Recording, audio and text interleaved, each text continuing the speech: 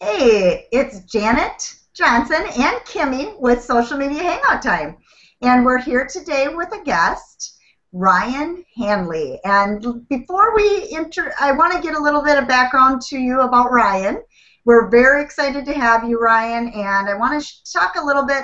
I do have your bio in front of me, and I'm going to read through that, but I also want to talk a little bit deeper about what some things that have just happened recently that I happened to catch because I read through the internet.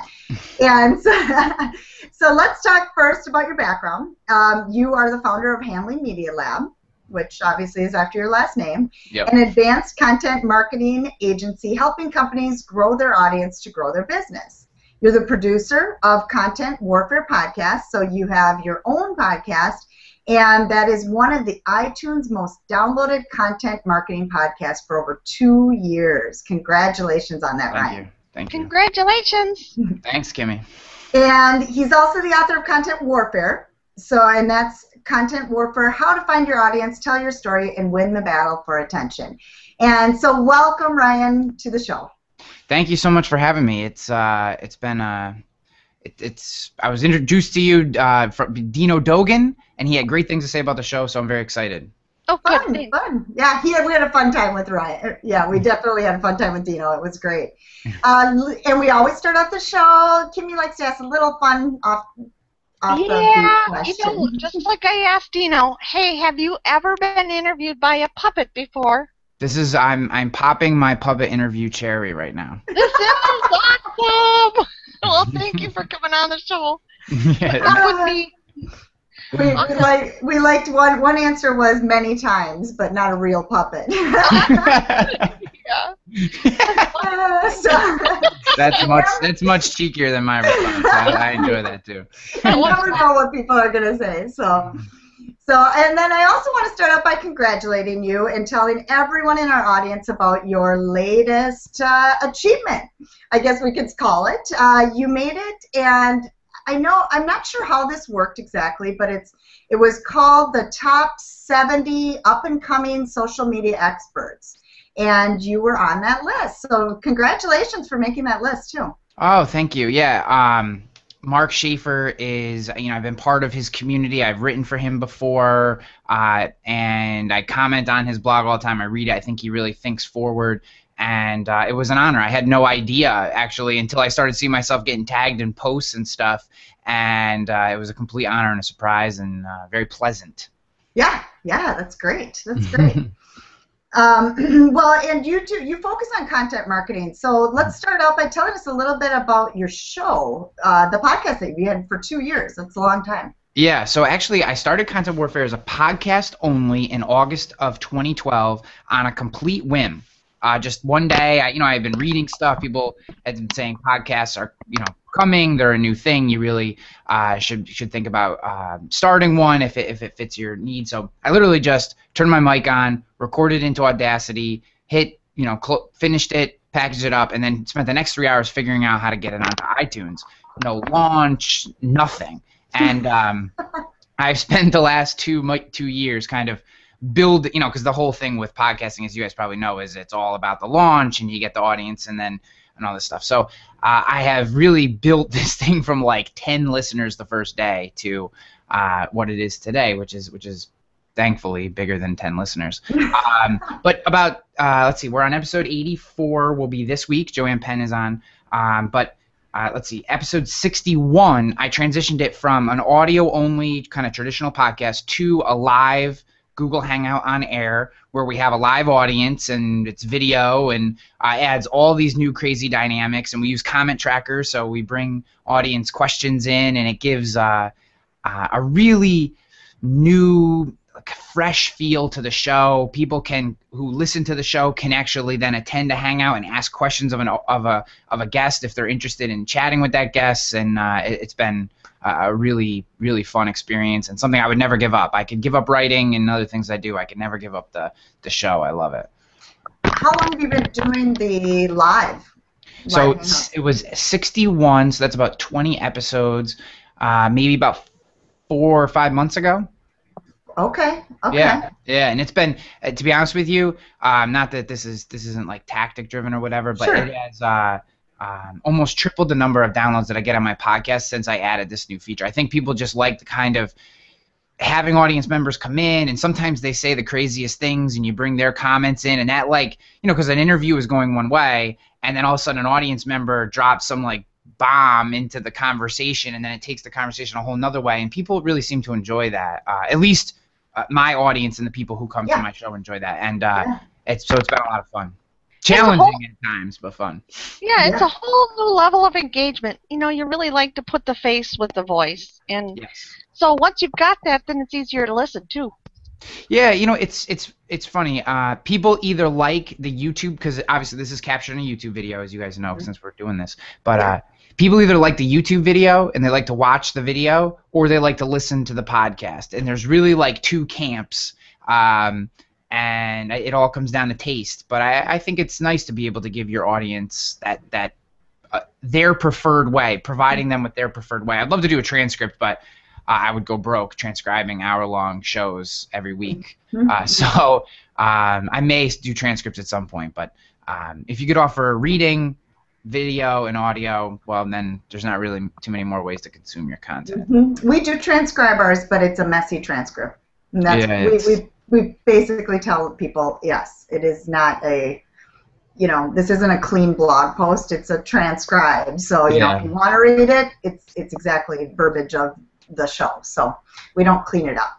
But at least we have it, and we have it available. It's awesome that you provide your audience with that. Exactly. Well, and we've been looking at moving ours live, but Kimmy's so shy that Oh yeah, right. It's just my color of my hair can't change too often. With the live version, I think you basically just have to say to yourself, things are going to go wrong. Like it cannot be perfect, and it won't be perfect. I had a show the other day. I was talking to Sue B. Zimmerman, the Instagram expert. I don't know if you've had her on the show. If you haven't, you should. She's dynamo. She's a lot of fun. Okay. But something happened with her connection, and for 5 minutes, boom, she was gone. Live show. We're 20 minutes in, and she's gone. Now, I know that she's working to get back because we discussed that before the show goes live. But for 5 minutes, I had to fill dead air by myself. So I just started talking to the audience, and I'm like, if you have any questions, start. So people really got involved, and I actually did not lose. And this is just a testament to how amazing people are, and when you really grow an audience. I did not lose one person, despite 5 minutes of just me into the camera talking nonsense. That's awesome. Yeah, so it was a lot of fun. But that stuff happens. Yeah, you got to be able to wing it there. That's great. Well, now let's talk a little bit about the storytelling for business, because our target audience for this show is the small business owner, the Kimmy, the salon owner, the entrepreneur, maybe a network marketer, maybe any entrepreneur, coaches, that kind of thing. And so you mentioned the storytelling in content marketing, which obviously is so important. Can you expand a little bit on what you'd suggest for small business owners with the storytelling? Yeah, so a big part of my philosophy is around the idea of capturing attention, right? But the right kind of attention. It's easy to run. Traditional marketing is based all on attention. We're gonna run ads, we're gonna put them in newspapers, we're gonna put them on TV, we're gonna interrupt people and capture their attention for a brief period of time. But there's a missing piece to that, and it's the idea of trust, right? So when attention is married with trust, that's when you start to that's when the magic starts to happen. So when someone is going to give you their time, and they're also going to trust what you're saying, and then when you say to them, I also have this product, and if you want to take our relationship further, here it is, people say yes to that when they have your attention, or you have their attention, and they trust you. So storytelling, from all the work I've done, I've worked in a small business for 7 years now. I was a boots on the ground. We didn't get too much into my background, but I was a boots on the ground producer for 5.5 years for an independent insurance agency. So I'm out there digging up business every day, doing the small business thing. It's a 15-person independent insurance agency. And then about 2 years ago, I started to drive so much revenue through the digital space that I transitioned to director of marketing at that same agency. And just recently, I transitioned out onto my own, and they're now a client of mine. But I've lived the small business life for 7 years and understand how to connect with people. And it really comes down to your story, right? Small businesses cannot out-attention their large business competitors because they're not just competing against the other small businesses in their town. They're competing against, in our case, so we're a small independent insurance agent. We're competing against Geico, one of the largest ad spends in the entire world for any product. We're competing against State Farm, all these mega companies, and they're all getting people's attention. So how does the Murray Group Insurance Services, this 15-person agency, make a dent, start to grow our business? And the answer is, when the attention that we are able to capture, we're marrying that with trust through telling our story. So what is it about us? Well, we're all about the idea of kind of the family values type of thing. We take care of people. We usher them through the office. You're getting a live human on the first or second call. We're calling people back. We're going and meeting with them at their house. And then in our marketing, what that means is we're not just talking about our products or services. We're talking about why we do business. So we recently just launched a video where with my agency, the agency owner, I wrote a 2-minute script with him about what it has meant to be in business for 40 years, because this is the 40th year of the agency. And it just was very heartfelt. It was about bringing his kids into the business because all 3 of his kids now work here. And that story went crazy. We got our highest click-through rate on our email list, our highest open rate on Facebook. We had over 3,000 people organically view it, and then we did a little paid advertising because we saw that people were really connecting with it, and that brought in even larger numbers. And it's really that story piece that takes people to the next level. That's a very long-winded answer. No, that was, helps. You know what? You told a story. Well, it's about lifestyle. People really connect with people when they start sharing about their life and what they do every day, because then it's something they can relate to. And an insurance agent, it is true. They know so much more about the families next door, and it's a lot easier to do business if you can put a face to it. Well, Kimmy, think about your hair salon, right? So when you're talking about, so you cut hair. There are millions of people that cut hair, and at its baseline, it's a commodity service. I want a high-end tight with a 2 on the sides and a scissor cut on top. Leave the front a little longer and round the corners, right? Like there are a million people that can put that haircut together. Right. However, I go to the same barber every single time because I know, from sitting there, I went in once. She was very nice. She was telling me about her kids. We connected. She's from the same town. I know. She's like slightly skewed towards the conservative side of politics, which whether you agree or not is just kind of funny because she's like this petite little thing, so you wouldn't imagine it. And she's quirky, and I really enjoy her. And it is through her kind of telling me the behind-the-scenes story of why she's, over time getting why she became a barber, why is she cutting hair in this shop, and all this stuff that now, even if she jacked her rates up $10 a cut, I would still go to her because we will overpay if we feel like we're connected to the thing. We will overpay. So price is only an issue if if people are not connected to you, and then there's a chance that those people aren't your best consumer anyway. So it's a different way of looking at business. It takes a huge leap of faith because we want to believe that people only buy on price, but it's just statistically not true that people buy on price. They buy with what they believe.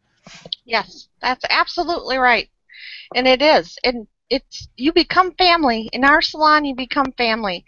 Heck, we take selfies together and post them all over Facebook. That's awesome. That's really good content too, because all right, so let's take that example farther. So you're taking selfies with people. The people who don't currently do business with you, who see you, smile on your face, great haircut on your client, they're going, wow, like that seems like a really cool experience, and I really like that haircut. And I would love to be happy like that person who's standing next to Kimmy. So they immediately put themselves into that image and say, would I like to be in that image? And if the answer is yes, the next time they need a cut, there's a much better chance that they take a swing on your shop if they've never been there before versus where they've normally gone, because because they want to experience that thing.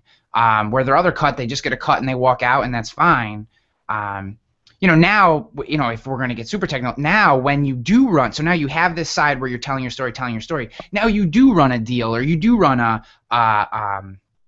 what are those emails with the discounts that come in all the time? I can't remember the name. It doesn't like matter. A Groupon or like a Groupon. Now you do run a Yeah. Groupon. Mm-hmm. Now that little push, because they've already made that connection, is what gets them in the door, and now they stay.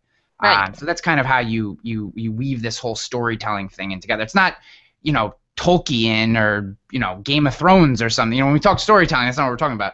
We're talking about the beliefs, the understanding, the culture of your business and who you are. Yes, absolutely. Yeah, and I work with a lot of orthos and dentists. I love it, and everybody, they just posted a picture last week. I keep saying post pictures of your office, people in your office more. They posted one last week. Their average posts get a few clicks here and there, likes and that kind of thing. This one had, I think, 50 plus likes on it within a couple hours because it was them. Yeah. And so it was putting the people that are actually in that office, and showing who they are and bringing out their personalities. So expand on it with the personality piece of things. What with the content marketing, how would you suggest bringing your personality into things too? So what I'll tell you a campaign we recently did for the insurance agency, and I'm just going to stick with that example because Sure. we already started with it. We had neglected our Facebook page because we were doing a couple other things. We were doing a lot of video work, a lot of blog work, and I have mixed emotions about Facebook, but for local business, you have to be there. So not have to. You seriously have to consider. I hate talking in absolutes. We wanted to re-engage our Facebook community. So we did something called Meet the Murray Group. And what I did was I went to every employee to their workstation and took pictures of them while they were working, not posed, while they were in their work. And I have a Canon DSLR whatever camera, and I fancy myself like a quasi-amateur photographer or whatever. And plus I have like all these programs that I can make them look like the pictures are nicer than they are. But the point is, I got them in their like native environment. So hands on the keyboard, phone up to the ear. One of our I say our, I'm still in. It's only been a month since I stepped out of work, Sure. so I still say our. One of the producers stands and talks on the phone all the time, and people don't realize that when he talks on the phone, 90% of the time he's on his feet. So I took a picture of him doing that, and then each day on Facebook for however many weeks it was, 15 weeks, we posted a picture, and then just one sentence. Scott, grew up on Taborton Mountain and loves the snow because it gets 15 more inches than the rest of the town. We're in upstate New York. And just little tidbits about the person, nothing like intimate like that you wouldn't want shared, but just little bits and pieces of the person's life that gives people a little better feel. There's a good chance that if you're talking to Scott on the phone today, he's standing because that's what he does. He likes to talk on the phone and stand. And this campaign went nuts. I mean, people just loved it, and they reference it. This was probably 6 months ago. They reference it when they come in. So it's these little tiny things. Like, that didn't take me much time. I went down, 15 minutes, snap, snap, snap, snap, snap, a little bit of editing, and then posting them out with some little tidbits about their life. And that's what people want to know, because they can't get that from the big box. And the people who connect with the big box are going to go there. But everybody else, and I'm telling you, it's the majority of people, there's been enough studies done, they want that. They want to connect. We just don't give it to them. We're just really bad at giving it to them. Well, it's not like the Yellow Pages anymore where you could just put an ad in the paper and hide behind the scenes. I mean, that's AAA why 1 plus towing, AAA 1 plus payroll. Yeah, exactly. So as for Kimmy, that's why she does these selfies and those types of things and gets out there in the social media. Correct, Kimmy? And that's why you're on this podcast today. Yep. That's something that's I think it's really needed in the marketplace, but I do find that some of the clients that I work with personally have been afraid to do that. Something like what you just talked about. A lot of, they don't want to get their personal lives involved, especially when it's a large office. So I think the key there is to find the things that are not personal life that they can still share that are intimate, right? So like John the dentist likes the Mets. There's a million things you can do with that. That's not intimate knowledge. No one's not going to get their teeth cleaned from him or get their tooth pulled because he's a Mets fan. But what it does do is it can spur some conversation around that. And not everything can be sports related because you are ostracizing a certain percent of the population who isn't interested in sports. But it does. It gives you a little piece.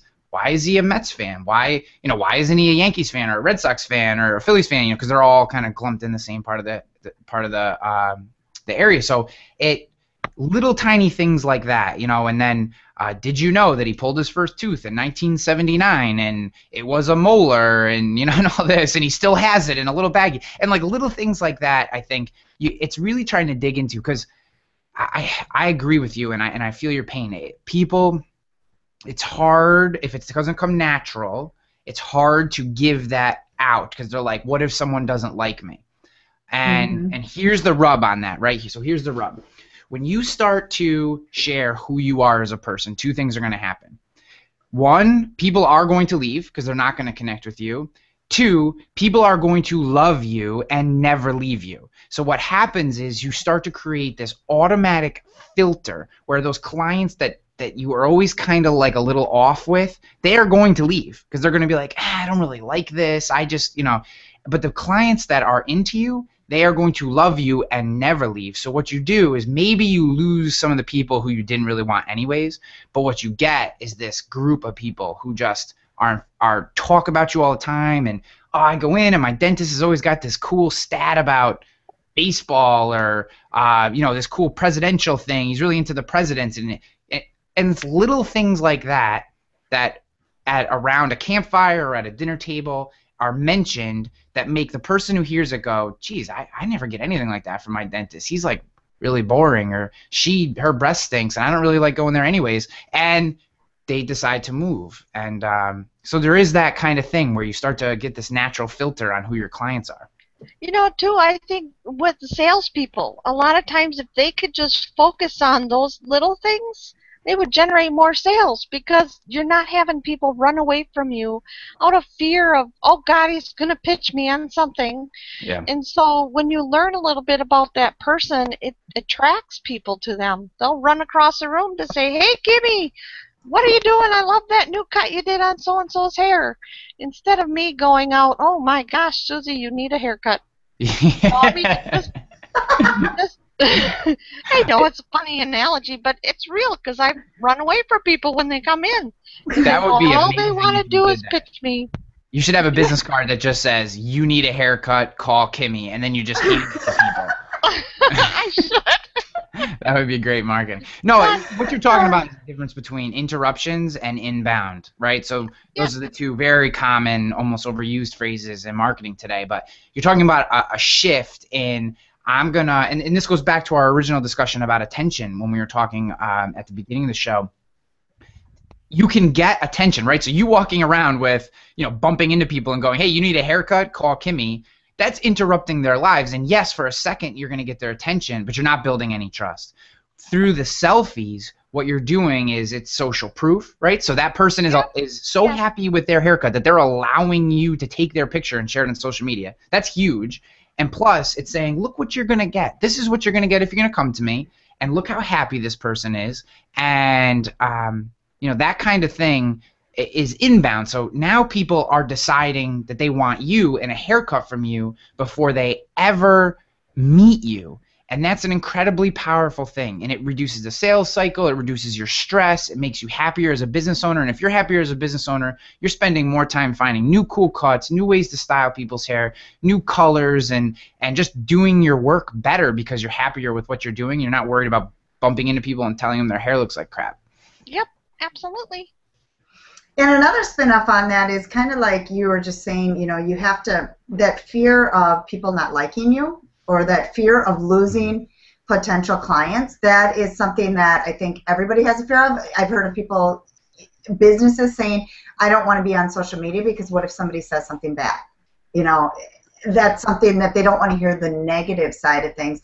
And I think that's something that I love what you said, and how it's hard to. You've got to realize it's going to happen. It's going to happen no matter what. It's happening right now. Yeah. That's the thing. It's like to think that people sitting here are not talking negative about your business no matter what you do is like ostrich in the sand kind of stuff, right? Like, how egocentric are you to believe that there is no one out there talking negatively about your business? It happens every day. The difference is that on social media, and this is, so one, on social media, it feels more public because you actually get to hear it. It's not just John telling Sally at work and it's over. It's John telling Sally on Facebook and other people can see it. So there is that piece. But the business owners that really get it and that are really interested in building these deeper relationships, they see it as an opportunity to step in and correct the problem. One, because if you have 50 people talking negatively about your business and right now you don't know, you're still doing that thing and that number is becoming 51, 52, 53.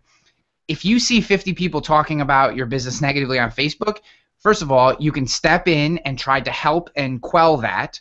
Secondly, you can adjust your business to stop those things from happening. So it could be that, Steve, the guy who answers the phone, coughs and hacks into the phone and is really rude. And he only does it when you're out of the office because, he just got done smoking cigarettes and he doesn't, and all this, all this stuff you don't know. And then, but when you're in the office, he's Mr. Pep. Well, if you see that on Facebook, you can address the issue and fix the issue. I think the major problem is that most small business owners, and myself included, all of us included, we're very ego-driven, right? Like, we own the business, our business is great, and we don't even want to hear like earmuffs to the fact that something could be wrong. But people are talking negatively about your business, every business. It's just in Facebook you have a chance to actually do something about it. Or I'm using Facebook, but in social media you have a chance to do something about it. Yeah. On any of them, you can respond and get back to them. And it's something that we like to focus on the attention piece here with our show, like just being unique and different. When we went out and Kimmy came on board. Now, fortunately, everybody loves you, Kimmy, but we took the chance, we took the little risk that, some people might not resonate with a puppet. That's a big risk. But to me, if somebody can't handle Kimmy the puppet, then I don't really want to work with them anyway. Yeah. So I'm kind of diluting the audience. Does that make sense? You're not diluting the audience, you're filtering the audience for the people that believe in you, right? So that's really what it is. I mean, is that, first of all, there is this belief that somehow you could obtain 100% of the people that are available to listen to your show, right? Like that's like somewhere in our mind we're like, everyone could possibly listen to our show, and that's just not going to happen. So when you come down from that ledge, then it makes sense that some people will like you, some people won't, some people will be indifferent, and by adding Kimmy and kind of the unique flavor that it gives to your show, people are going to be very invested. There's going to be this portion of people who just love this. They think it's cheeky and unique and fun, and they love the fact that there's like this same small business example over and over and over with every guest, and that makes it very relatable. And all you're really doing is filtering it down to your core audience. The people who, when you go to offer a product or a book or whatever you want to do, those are the people that will stand up and support you. Exactly. So that's one example, but I love it that I do think that any business really needs to look at that piece when they're storytelling too, is just what's going to make them stand out differently with their stories. So I love that example. I like to call it digitizing the soul of your business. That's my little phrase. Oh, that's a good phrase. Yep. Yeah, I like digitizing the soul of your business. Ooh, we're gonna have to use that quote, Kimmy. We do a lot of quote images, so we do a lot of images from Use away. We'll give you credit, of course. Go ahead, Kimmy. I was going to say, Ryan, if you could share a little bit, speaking of books, we were talking about that. Do you have one coming out, I hear? Yes, well, so actually, let me back up just a little bit because I think it's kind of a cool story, and I hope it doesn't bore you guys, but I'll be very brief. So I've been writing for a very long time. I found writing about 6 years ago as a way to talk about my insurance business, and that transitioned into talking about marketing and personal development. and that's kind of where my life is today. So it's been this long process. But this book has been in me for about 2 years, and I've been writing down thoughts and pulling out resources. But it was kind of like one of those procrastination things, right? Like, is it, someday, I was constantly telling people I'm going to be this writer, and it just was never materializing. And a guy by the name of Tom Morkis, who is really, really amazing guy, would be another great guest for your show. You guys would love him. He's very cool, very unique. He recommended another man by the name of Guy Vincent, who is the founder of a platform called Publishizer, which is a crowdfunding platform for authors in particular, right? So helps authors make their project a reality through the power of crowdfunding, and it's only for authors. And he has a publisher's background, so he basically in the last 3 months has taken this kind of idea that was just out in the ether and helped me drill it all the way down to yesterday. We launched our crowdfunding campaign. 20% funded on the first day, which was absolutely amazing. Community has just been fantastic, and humbled, honored, overwhelmed. I could, all the superlatives that go along with that. The book is How to Found Your Audience, Tell Your Story, and Win the Battle for Attention. And it's a lot of what we've talked about today. It's really, I think that too many businesses focus on story first, audience second.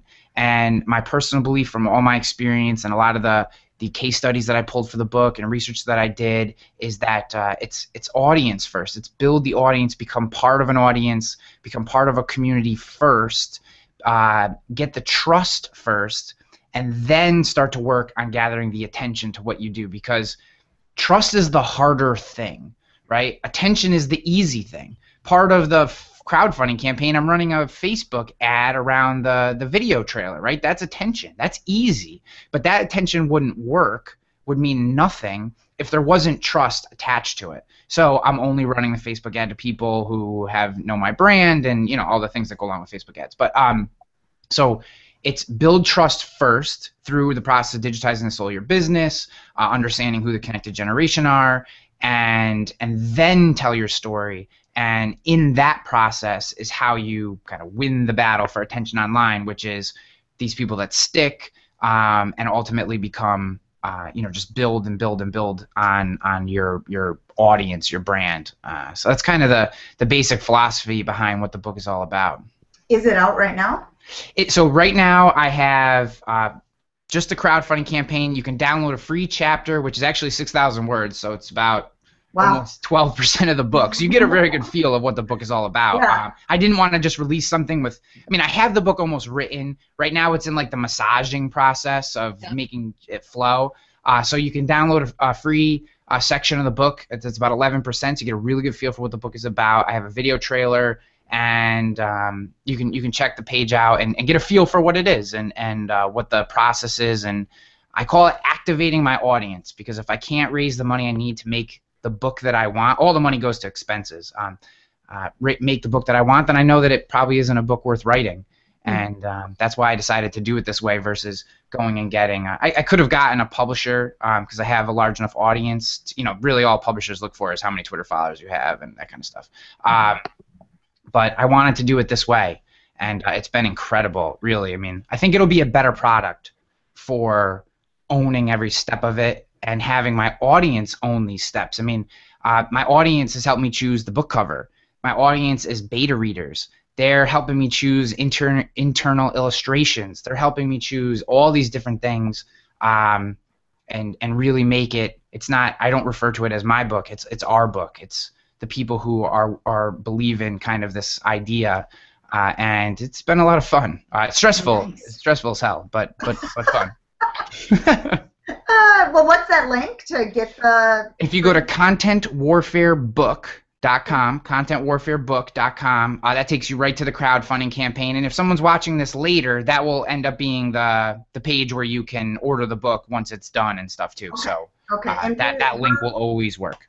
Okay, perfect. And we're on socialmediahangout.com. This is going to be /20 because this is show 20. So we will also have that. Congratulations. Thank you. Thanks. And so we will also put that in the notes too. So we will Great. have all the that very details that much. we talked about here. Yeah, yeah. Well, let's also talk about one thing I always want to give our audience is action steps. And, and you know, you could feed off of what you were just talking about, like the trust and the storytelling. But what would you say is something pretty simple that they could do in the next 24 hours? So I would say the very first thing, if we're building on this idea of kind of attention and trust and digitizing the soul of your business, the very first thing that I would do is think back to day one, right? So day one, you flipped the lights on, you turned your computer on, whatever you did to start your business on that day. Why were you doing that? What was the why of that action? I think that we lose that. And it's easy to lose it because we get into the grind of working with the clients, processing the products, doing the marketing, doing the accounting, all the things. We lose the why. So this is like, go back to like the Simon Sinek why of day number one and write that down. Here's two steps. Now email like 10 or 15 customers and ask them why they think that you're in business. The gap is where the work that you need to do, right? So the gap in those two answers is the work that you need to do. That's what you need to fill. And when you can get your audience, your why, and your audience's why connected, they don't have to be the same. You don't have to come all the way to your audience. Your audience doesn't have to come all the way back to you. But when you can get them to be the same thing, now you're cooking with gasoline. Great idea. Never heard that concept before, but that's a great idea. Oh, thanks so much, Kimmy. And Kimmy, let's have you wrap it up. Go ahead and wrap it up. Well, we appreciate you coming on the show today, Ryan. So this is Kimmy, the social media puppet, Janet E. Johnson, and Ryan Hanley. So Ryan, can we go to ryanhanley.com to connect with you, or where would you like people to connect? ryanhanley.com is perfect. Perfect. Okay. All right. Thanks for coming on, Ryan. Have a good one. Thanks, Janet. Thanks, Kimmy. A lot of fun.